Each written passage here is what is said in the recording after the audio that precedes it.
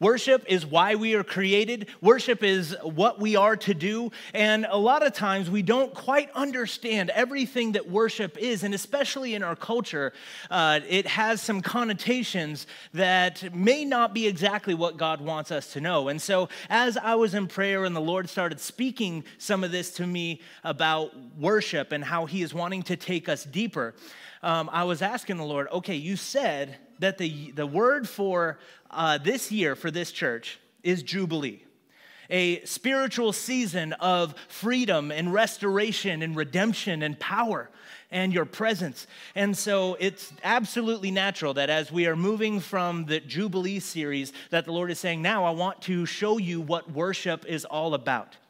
And I'm just going to give you a precursor for what we're going to be talking about in a few weeks, that God is saying when we align with God and when our worship is the type of worship that he prescribes and that pleases him, he responds with his glory.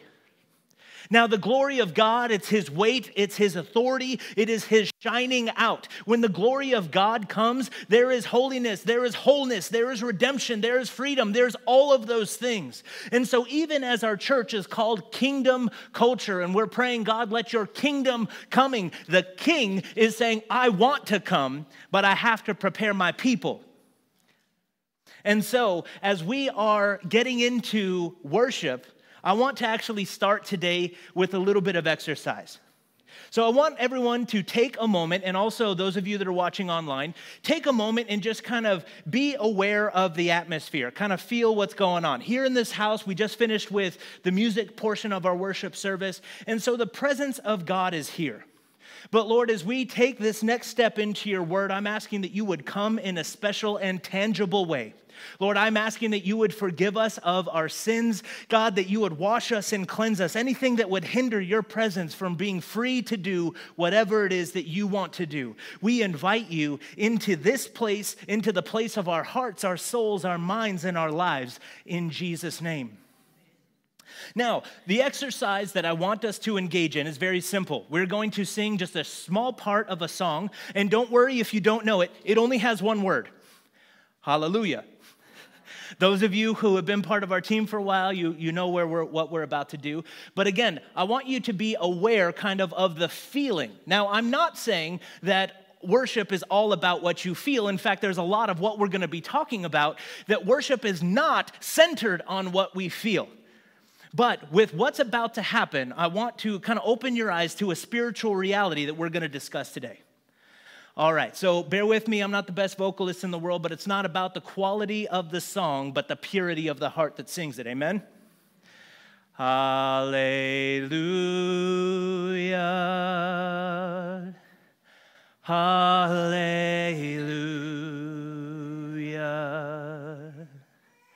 Hallelujah.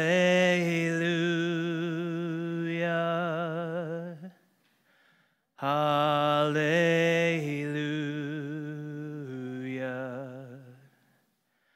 Hallelujah.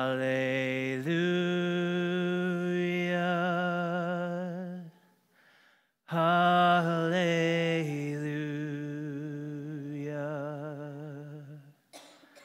Hallelujah.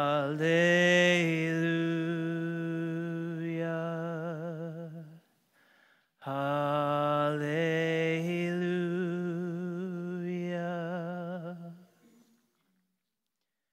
Now I want you to feel this moment. Again, worshiping God is not about what you feel, but there is a tangible difference in the atmosphere when we worship. Let me explain this principle. It's found in Psalms chapter 22, verse 3. It says, God, you are holy, enthroned in the praises of your people. In this verse, it says Israel, but the principle is applicable to us. So whenever we begin to praise God, whenever we begin to lift him up, when we say, God, you are greater than my circumstance, that your life is greater than what it is that I'm going through, that on my worst day and on my best day, you are still good and you are holy and there is none like you. As we begin to praise the Lord, we are creating in the spiritual atmosphere a throne for the King to come and rest. How many of you would like the King of Kings, the lover of your soul, to come and sit down and adjudicate on your behalf, in your family, in your workplace, in your world? It all starts with this thing that we call worship. And I posit that on the onset of this series, that when there's something that is out of alignment in our worship, everything else in our life will be out of alignment as well. But take heart, because the opposite is also true. When we get before God, when we do things according to His word, and our worship aligns with what He reveals is pleasing to Him, the rest of our life comes into alignment as well. And so when we sing, it is absolutely a form of worship. But hear me, just because you're singing doesn't mean you're worshiping.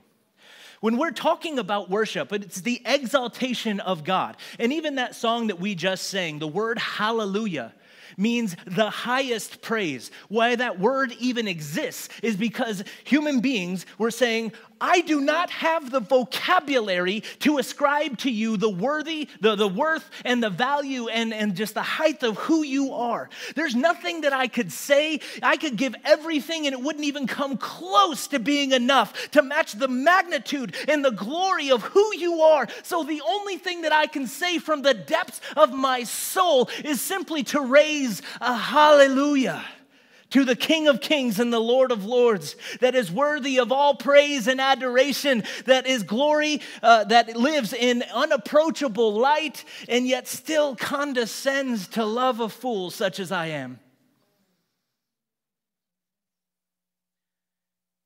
So when we sing hallelujah, what we're singing is, God, I don't deserve it, and I don't deserve you, but you chose me anyway, in the midst of my unworthiness, because my worship is not about how worthy I feel. My worship is a result of the reality of know that even on my best day, I am not worth the glory in the kingdom of God. I don't worship because whether or not I feel worthy. I worship because He is worthy. See, true worship doesn't have to be generated. It's a natural and appropriate response to the revelation of who God is. And even as we were singing that song, and even now, I feel very heavy, a presence of God in this room. And I'm not trying to be spiritual or weird, but what I am saying is that when God comes into the room, when we praise Him, it is not an emotional conjuring. It is saying, God, you desire to have intimacy with me, and so I am going to desire to have intimacy with you. James 4:8 says, if you draw near to God, God will draw near to you. And that's what we're experiencing in this environment, and that's the heart of worship. God's saying, look, I made you all, not just so that I could kill you one day. How many of you had kids saying, man, I really hope I get to kill him one day? No, of course not. And God didn't do that either. And God gets a bad rap. Some people are looking at God as if He's this sadistic, judgmental maniac that creates these kids that could never measure up and then judges them for it, when that is so far from the truth. The reality is that God created us in a perfect environment with the freedom to choose. We chose ourselves instead of God. And the rest of human history and the biblical account is all about God coming with His plan of restoration and redemption to do what we could not do on our own. The Bible says that all have sinned and fallen short of the glory of God. That means everybody has missed it. And that the wages of sin is death. Well, great, this isn't a very happy message. But the gospel is that we could never get to God. See, almost all human religion is all about man's attempt to get to God or to achieve nirvana or some level of spiritual enlightenment. But the reality of the gospel is that we can never get to God, so God Himself stepped down in our world and came to us. And so that same God who condescended to the level of mortal man is the same God that desires you to draw near. See, He laid the groundwork in creation, and when we mess that up, He also laid the next groundwork of redemption. He gave us his Holy Spirit and his word. And now he's saying, I've given you absolutely everything you need to draw near. And then he sits and he waits. He says, I have initiated and I'm waiting for your response. And the moment we decide we want to draw near to God, he draws near to us.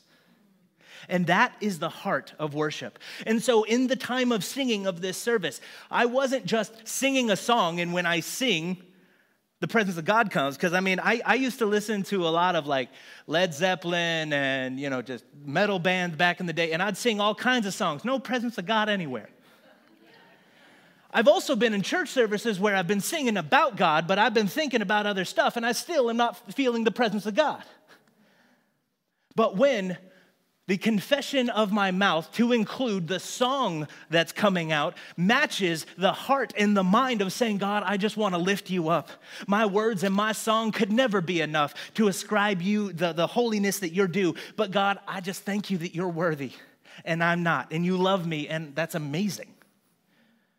So many times I get people asking me the question, why does God love me? Because he does. But why? I don't know. Because he does. And I pray I never get over that fact. And so here's the thing. Worship is a result of the revelation of God, as he is the source of everything and everyone. And until you understand this principle, worship will always be a struggle. See, the Bible says, in him we live and move and have our being. That our lives are hid in Christ. And so I need to go into the secret place with Christ so that I can find my purpose and my life. And that's the essence of what worship is all about. It's not just about the song that you sing, but is the song of your life a sound that is pleasing to the Lord? Is the incense of our prayers, our actions, as David writes, the meditation of my heart, is it pleasing to God? And in the areas where I know I've missed it, where I know that I've been unpleasing to God, the enemy is right there as the accuser, whispering and telling me of where I've missed it, where I've blown it, and how I could never be good enough. But see, Jesus said, if you're faithful, or if you confess your sins, then I'm faithful and just to forgive you of your sins and cleanse you from all unrighteousness. See, the enemy is still playing the same song he's played for millennia. He said, oh, sin, sin, sin. Then we sin. He said, oh, you sin. God's not going to love you.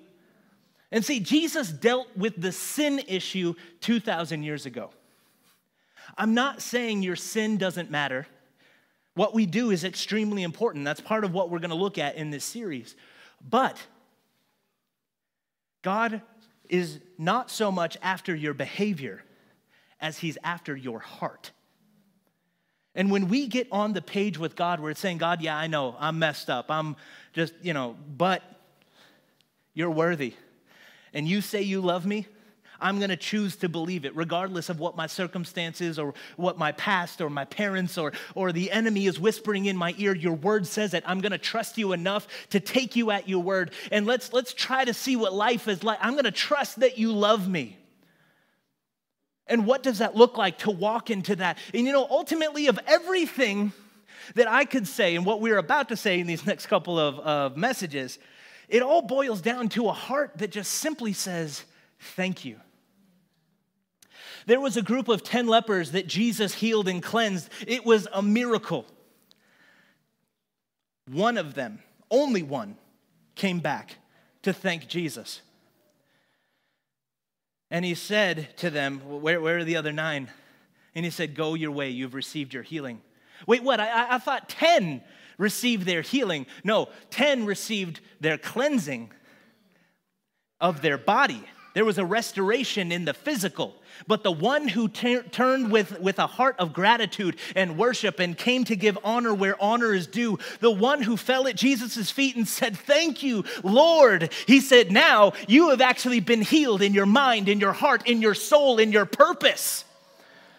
What good is it for us to gain the whole world and end up to lose our soul? We're crying out for a blessing or a paycheck or a job or a healing. But if we do not have a heart and a mind that is fixed on Christ, we can get all of that and still go to hell. Heaven is not a place. It is an environment centered around a person. His name is Jesus Christ. Worship is all about falling in love with the one who is head over heels in love with you.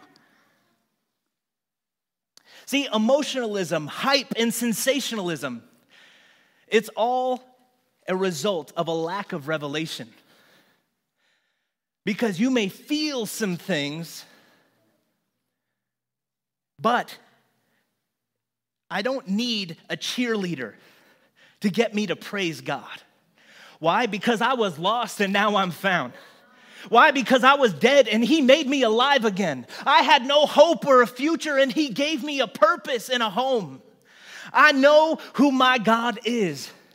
There's some areas in my life where I have not walked with and experienced God, and in those areas I can't but praise him except on an intellectual level. But there are some other areas where there's some valleys of the shadow of death that I've walked through, where you can't tell me nothing about my Jesus because I know my Redeemer lives, because he walked with me. He talks with me. He is the lifter of my head. He's given me a purpose and a future. And out of that, it's just an abundance of gratitude. So out of my mouth, with the behavior of my life, when I go to work, in everything that I do, I am doing my best to glorify God, and I'm daily meeting with him, speaking with him, and asking him for the wisdom and the grace to be more pleasing to him. Because, hear me, God is God.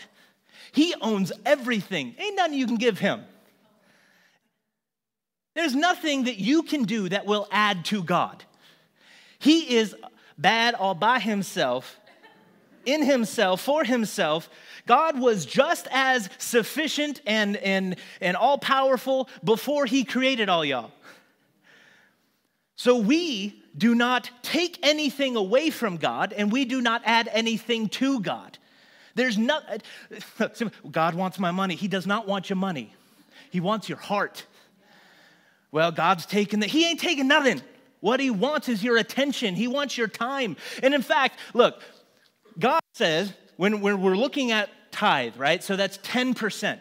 So God requires 10% of your money. And that's not about a financial obligation. It's, do you trust me with the other 90? He wants 10% of your money, but then he requires in the Sabbath 1/7 of your time. That's a higher percentage. I didn't do the math, I should have. I think it's somewhere around 13.4%. It's pretty close to that. So God wants your time more. He's like, look, I just want you. And why does God hate addiction? Why does God hate sin? Yes, it separates you from him, but the thing is that sin does not cause God to draw back from you. It causes you to draw back from God. When we sin, it puts a veil over our eyes so we can no longer see the Father who loves us. Now, don't get me wrong. God is holy, the one who dwells in unapproachable light. I'm not just saying that God's sitting up there cool with your sin. He is not. Your sin will kill you. Dead. It did to Adam, and it did to everybody since. But God has made a way for us to come back. And what he's saying is, I've already paid for the sin issue. The reason why God hates sin and addiction so much is because you begin to worship the experience, you begin to worship the feeling, you begin to worship whatever it is that your flesh or your heart is crying out for, and it leaves God out of the equation. The Bible has a word for this. It's called idolatry.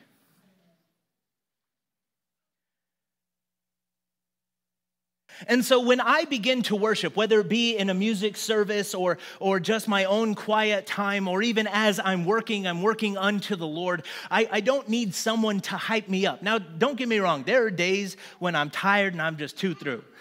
And sometimes I go, okay, let's get in the word. Don't fall asleep, So, but the reality is that when I get a glimpse of how good my God is, I just start a whole nother worship cycle. And there are times when I start paying too much attention to the wind and the waves around me. Work starts getting a little stressful. My friends start acting crazy. Me and my wife start going through some struggles. And sometimes I can get my eyes off of Jesus. I get a little too tired and think I need a little too much recreation, start playing video games or watching too much TV. And slowly and surely, I start shifting my focus away from Jesus and onto the world, and this quiet pride starts seeping in, and there's this philosophy that begins developing of, I don't really need God. And at first, it's just a little this, a little of that. And you walk far enough, and then all of a sudden you feel, why is my heart so cold? Why haven't I heard God's voice? I feel like I'm all alone and dark in the corner, and God, where are you? And you know what he's saying? I am right where I have always been. And that's why God calls us to live a life of repentance. It's the putting away and the breaking down and destroying of those things in our own soul, in our appetites, anything that we want to fill ourselves with that is not God and is not good. Kids love candy. They do. I must be part kid still because, candy is amazing, right? It tastes good. It's fun. And if you let a 3-year-old, they would completely subsist on cotton candy and Skittles. But how many of you know you may be all right for a day, maybe 2. You have a steady appetite that's going to kill you. Teeth going to fall out your head. You're going to act crazy. It's not a good appetite, and you cannot be sustained on that. And this is why God hates sin. He's saying you are filling yourselves with things that you cannot sustain life. Jesus said that the enemy comes to kill, steal, and destroy. He wants to come rot the spiritual teeth out your head, and so you lose your purpose, your function, and end up in a place where you're saying, how did I get here? But Jesus said, I've come to give you life and life more abundantly. So I want you to be nourished by the bread of my word. I want you to be washed by the water of my word, to be filled with the breath of my spirit so that you can live an abundant life with purpose. Why are we designed to worship? Is it because God is a glory hog? First of all, yes. And he is worthy of the glory. But secondly, it's because when we worship him, that is where we find the fullness of who God has created us to be. We were made to worship. And it doesn't matter whether or not you want to worship God. You do not have an option in whether or not you will worship. It's like Bob Dylan said, y'all going to worship somebody. It may be the devil, it may be the Lord, but you'll all worship somebody. You will worship, and if it's not God, it'll be sex, or drugs, or alcohol, or entertainment, or pornography. All of us will bow down to an altar of something or someone. And what God is saying is when you worship me, not me, but God. When you worship God, you will find the fulfillment of your life. And when the music plays, there's sometimes you get people sitting down with their arms crossed, just kind of looking at the screen, being like, it was worship time. And I get it. Not all of us can sing great. And don't get me wrong. If you have, there's some people that can't stand for long periods of time, whether there's an injury or because of their age, and that's fine. That's not what I'm talking about. But I'm talking about people who are fully capable in their bodies, just sitting down while the music's playing going, is this over yet?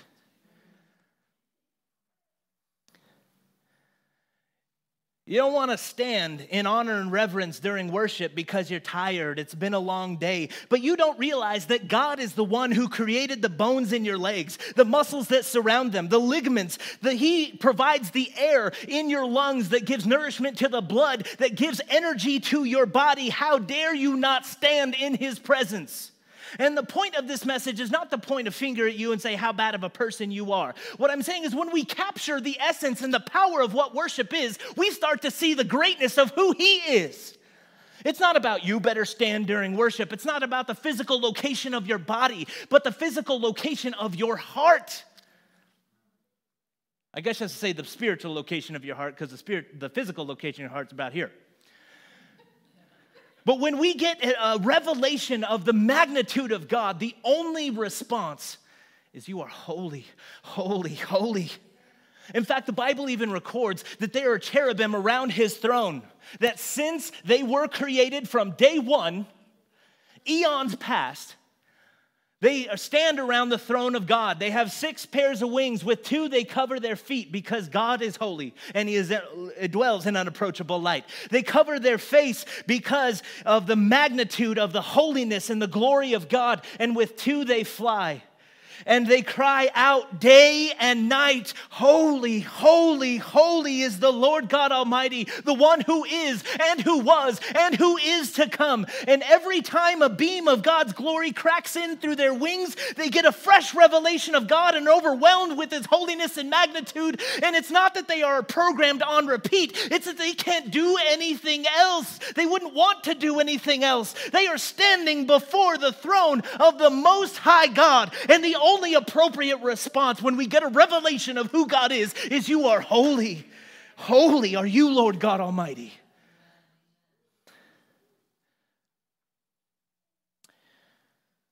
Hebrews chapter 13, verse 15 says, through Jesus, therefore, let us continually offer to God a sacrifice of praise, the fruit of lips that openly profess His name. What does God desire from us? He desires that we be a people who understand who our Father is. And when we do, there will be a sacrifice involved. To praise God and to say thank you to Him means that we're not just going on our proud, selfish endeavors. That actually we have to stop, we have to say no to us and yes to Jesus. In fact, that's the heart of what worship is. Psalm chapter 141, verse 2 says, may my prayer be set before you like incense.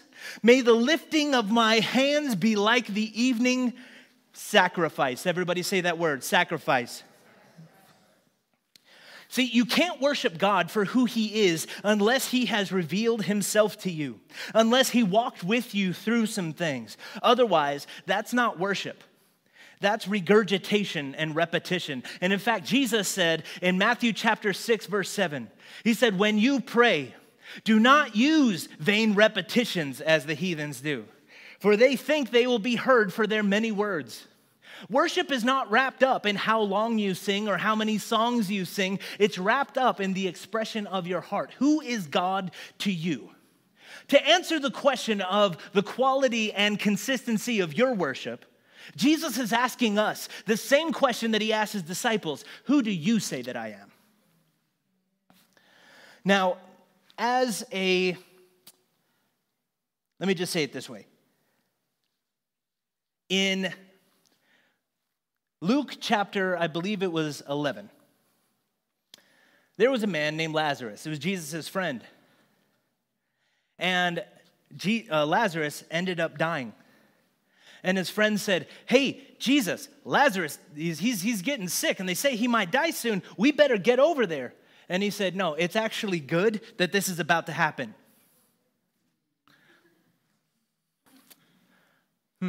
Okay. And then messengers come and say, no, he did. And he said, this is good so that the glory of God may be revealed. What? Have you ever been in a situation where it feels like something has died in your life? A relationship, an opportunity, a hope, a dream. I'm not saying that all deaths are from God because He's trying to make a point. In fact, the enemy comes to kill, steal, and destroy. But we serve a God that even in the midst of that, He says, I can still put my glory on display. So Jesus shows up. He talks to the sisters, and they say, Jesus, he did. And he said, well, it's been 4 days. Go ahead and remove the stone. Martha's like, you're going to smell bad.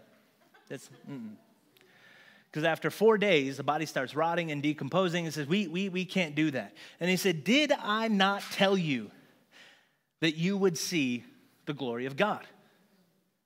Now, you guys know what happens next. Jesus utters the famous words, Lazarus, come forth. And the man who was in the tomb wrapped in grave clothes, which was actually a prophetic precursor for Jesus' own resurrection, comes out, and he's like, yo, can y'all tie me? And now, Jesus comes to us, and He's saying, untie that man, let him go free. And, a couple of weeks later, they were having a big meal and sitting down with this guy. And I can just imagine what that potluck was like.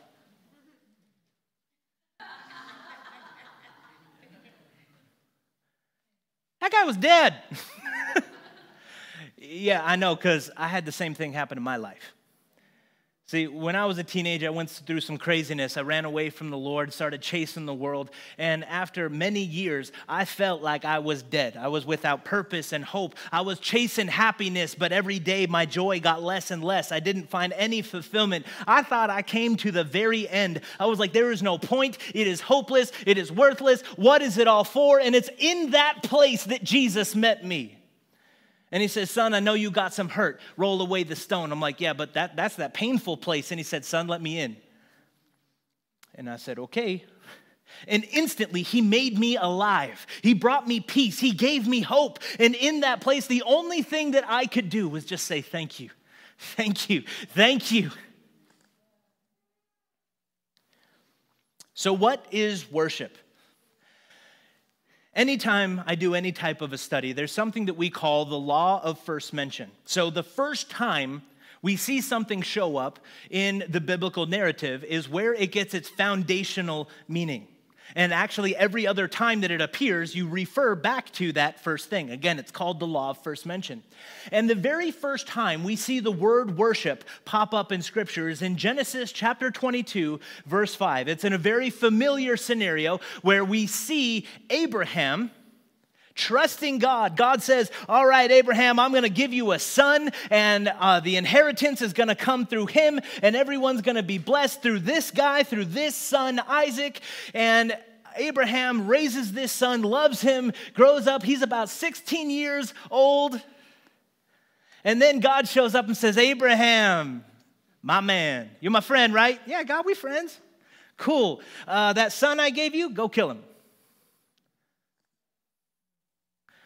Now, I love Abraham because I couldn't imagine the wrestling that he did that night, but it said immediately the very next morning, his first opportunity, he got the boy, he got everything else, he loaded the donkey, did everything. He said, all right, we're going to go. And they finally got to the mountain. He says, all right, we're going to go up there, talk to all of his attendants. And he said, all right.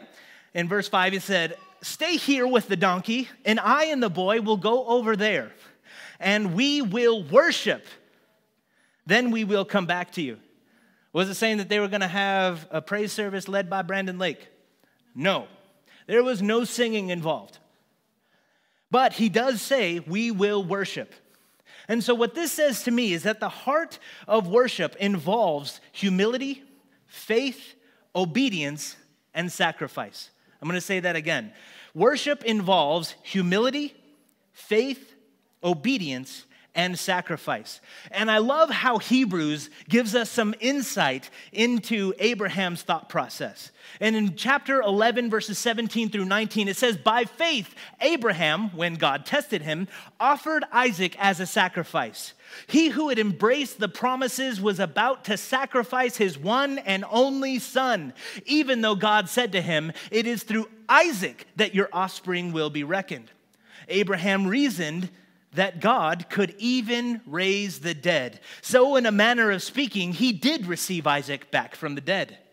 And I love that because Abraham was like, cool, I get to see a resurrection. Sorry, Isaac, this is probably going to hurt, but I'll see you again. Don't worry about it. And I love that because they're going up and Isaac's like, all right, we're getting close to the spot. There's the altar, cool, donkey, cool. There's the wood, there's the fire. Wait, where's the sacrifice? He said, lay down. What? That was a very interesting father-son bonding retreat, And as he's about to lift up the knife, I can't imagine, even though he knew God was going to come through, he didn't read the rest of Genesis. Abraham didn't know how God was going to do it. He said, well, am I going to actually have to kill this guy? And then that's going to be an awkward conversation when God resurrects him. You killed me. I know. I'm sorry. Sorry, not sorry. He told me to, So he gets the knife. It's right about here. God stops him and he says, now I know that you are really trusting me and that you have faith. And now we think that how we interpret that is what God was looking for information. No, When God said, now I know, what he was really saying is, now I am revealing myself to you, and now you know that you put it all on the line for me. Now you know that you're a man of faith. And it was a prophetic picture of God and what he did to Jesus. See, there was nobody to stop the knife. God, the Father, sacrificed his son. There was no one stopped the knife. But because Jesus' death and resurrection, now we have hope and a future. And that's why Jesus is called the author and finisher of our faith. And so you have Abraham, who then, he's like, okay, didn't kill Isaac. That was a crazy test, but it appears I passed. Everybody's good. And then now Isaac's like, okay, but there's the altar. We still got this whole thing. Where are we going to sacrifice? And Abraham says, the Lord will provide. And they look over and they see a ram, which if later on when the law is established, the ram was actually a peace offering. They see a ram caught in a thicket, and Abraham looks and he says, this was a crazy journey, but now God has revealed himself as my provider. And so he calls upon the name of the Lord, and for the very first time in human history, he is known as Jehovah Jireh, the God who provides. See, God walked with Abraham through some things and revealed himself in that place as a provider. And that is the heart of worship, is that when we are walking through our life, God will take us through some things, and it gives, in the hardship, will actually give him an opportunity to reveal himself to us. See, Peter didn't know that he could walk on water until Jesus said it was so.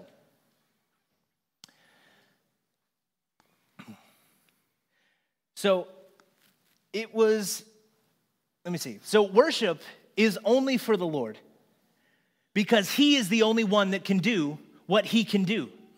You know, we look at the lives of Moses. God led them through the Red Sea, and immediately when they get to the other side, the waves crash down, kill all the Egyptians. Immediately, Moses just erupts into song. Why? Because he saw a revelation of his God that day that he had never seen before. So he could only respond in praise and in worship. David, he said, though I walk through a valley of the shadow of death, I don't have to be afraid because you're with me. And this was the psalm that he wrote right after facing Goliath. He literally, you know, it says valley of the shadow of death. It is a valley where he met with Goliath, but it's a really wide valley. Could it be when he said, the shadow of death, he's not talking about the shadow from the peaks in the valley. He's talking about standing in the shadow of that 9-foot guy who was about to shove a javelin through his skull. When he said, I faced a giant down, and I now know that my God is a giant slayer. Mary, when the angel came and prophesied over her, and then she became pregnant by the Holy Spirit and met with her cousin Elizabeth, and John the Baptist leapt in Elizabeth's womb, and then all of a sudden she was hit with the Holy Spirit. She began prophesying.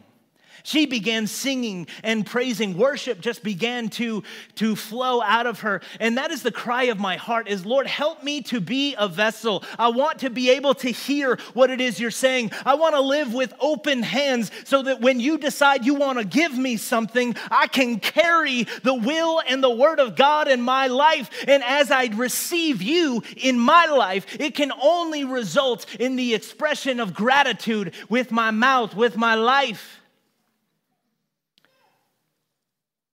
Has he healed you? It's because he's a healer. Has he restored you? It's because he's a redeemer and the repairer of the breach. Has he provided for you? It's because he's a provider. Has he delivered you? It's because he is a deliverer. Has he given you a hope and a future? It's because he is your sovereign Father.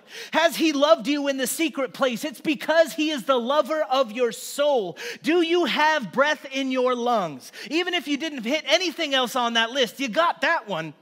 It's because he is the source of life, and in him we live and move and have our being. If God has done something for you in this place, just take a second and give God a praise. Lord, we thank you that you are good, that you are holy, that you are the one who does what no one else can do. You open the doors that no one can shut. You shut the doors that no one can open. We thank you that you are the one who goes before us. You are the one who stays behind, that your glory is our rear guard as we keep our eyes and affection on you. We praise you in this place, Lord. I love the Greek and the Hebrew languages because they're so pictorial that one word has so many multifaceted meanings. Whereas English, it's pretty much just kind of flat. It's kind of two-dimensional. But the Greek and the Hebrew, there's so much more fullness to it. And so this word of worship in the Hebrew is shachah. It literally means to bow down or to pay homage to. In the Greek, it's the word proskuneo. It's where we get the word prostrate from, which means to humble oneself. Me and my pastor, Dina, were going over my word, and we both kept saying that last word wrong. And it was like, nope, that's not where that word comes from. But that Greek word of worship means to kiss the hand. In our modern vernacular, we would say to kiss the ring. A beautiful picture of what this means is found in Psalms chapter 2. I'm going to read a couple verses in the beginning and a couple in the end. It says, "Why do the nations rage and the people plot a vain thing? The kings of the earth set themselves and the rulers take counsel together against the Lord and against his anointed, saying, 'Let us break their bonds in pieces and cast away their cords from us.'" And it goes on about talking about the rebellion of the world and the world system against God. But then in verse 10, it says, "Now therefore be wise, O kings." Now I'm going to stop there. God, he is our God. He is our judge. He is our king. But he is also our father. That makes you and I sons and daughters, and therefore inheritors of his kingdom. That means that we are also royalty. God, the word says that we are a royal priesthood. We are princes and princesses that are to grow up in maturity and become kings and queens. Those that continue the family business in power and authority, like our Father. And so when he says, "Be wise, O kings," he's talking to us, children of the king. He says, "Be instructed, you judges of the earth. Serve the Lord with fear and rejoice with trembling." Notice this next line. "Kiss the Son, lest he be angry and you perish in the way, when his wrath is kindled but a little. Blessed are all those who put their trust in him."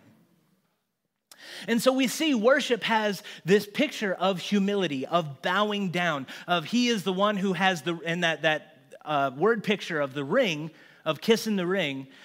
The ring was the signet ring. It was the stamp of approval. It was a symbol of authority. And so what it's saying is, God, I thank you that you've called me to be a king, but my authority only comes because I am submitted first to your authority. And I love the word worship, even in English, where it derives from is an old combination of words, which means worth-ship. The heart of worship is ascribing to God what he is worth. See, I need God even to need God. I need the love of God so that I can love God. The Bible even says he loved us. We love him because he first loved us. And so to worship God, I am completely incapable of offering a worship that is pleasing to God. So I even need him to need him. I need him to worship him. And so that's why I say, come Holy Spirit, empower me to sing. And it's not about the vocal intonation, but I'm saying, God, I need your strength. I need your power. I need your perspective. I need your life living on the inside of me so that I can live a life that is pleasing to you. The word says that our righteousness is as filthy rags before God. But then Jesus comes and he says, I encourage you to buy from me gold refined in the fire, that I may clothe you with my robes of righteousness. The parable of the wedding feast, he says that there was someone standing at the door. It says everybody had this uniform they put on, and it's a picture of the kingdom. We can only go to the wedding feast of our King as we put on the righteousness of God. This is not something that I come in with. This is something that he clothes me with. And there was someone who wanted to be around the party, but decided they didn't want to put on the clothes of righteousness. And he said, "Friend, how the heck did you get in here? Grab that man, throw him out."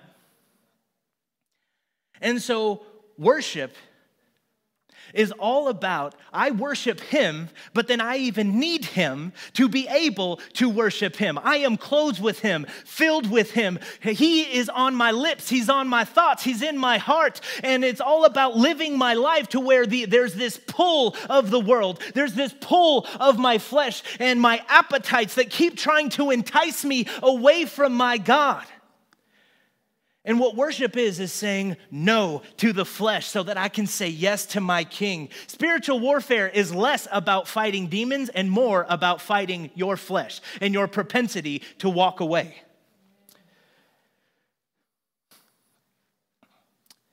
He is worthy. In fact, he alone is worthy. He is creator. He created everything, and therefore, he owns everything. In fact, that's where this word we see over and over in the Bible comes from, the word Lord, or where that word comes from, the word Jehovah. It literally means owner and master. So we have a prayer time in our house, and at that time, people come in because we say, hey, this is a scheduled time, and we say, you don't have to knock. Some people still do, and thank you, I appreciate that. But we have kind of an open door policy at that time. But outside of that time, if you just walk into my house, even my own brother-in-law, who I love dearly, just walk, he stopped doing that, by the way, just walk in my house, I meet him right at the door and says, what do you think you are doing? Why are you just walking into my house? Well, why? Because as much as I love him, this is my house. I just want to know who's coming in. And it's my job as the head of the house, the protector of the house, to make sure, because we keep the doors locked because we've had people that we don't know try to come into our house. And it's like, no, you don't come here. We had a pool guy that he showed up on a wrong day. We didn't know it was him. Let's just say there was a little bit of a confrontation.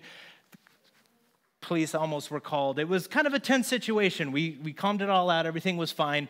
But why was that tension there? Why was there conflict? It was because someone was in my property that was not authorized to be there. And see, what I love is that God is King of the universe. We are his sons and daughters, that he gives us permission. We can now boldly come to the throne of grace and cry out, Abba, Father. And so why do we worship? See, worship is not just about bowing down out of duty or obligation. He's God, so I better get low. Now, don't get me wrong. Amen. He is God. You better get low.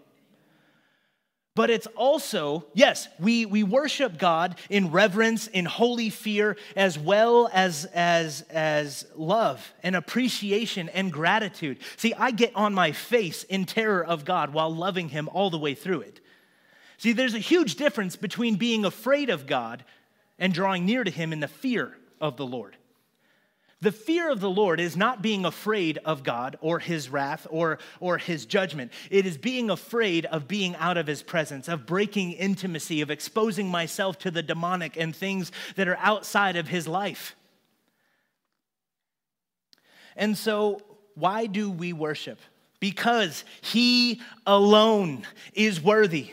He is worthy to open up the scrolls of the end time judgments. He is worthy of being the judge of all flesh. He is worthy of having the name which is above every name. He is worthy of bestowing crowns and having those crowns thrown back at his feet. He is worthy of laying his life down and taking it back up again. He is worthy of coming back to the Mount of Olives, that when his foot touches the ground, the earth will crack and the king's gate will finally be opened. He is worthy to walk through. It is worthy of having the name of King of Kings and Lord of Lords. He is worthy of being the commander of heaven's armies. He is worthy of all of our affection, all of our attention and adoration and allegiance. He is worthy. And I'm going to finish with this. In John chapter 4, verse 24, Jesus said, God is spirit, and those who worship him must worship him in spirit and in truth. To worship him in spirit, let's first of all talk about what the Spirit is.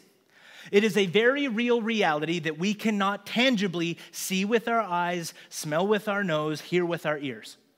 There are times when the Spirit breaks into the natural, and that's why we call that supernatural. But when we're talking about the realm of the Spirit, they are the unseen attributes of God. We have them as well.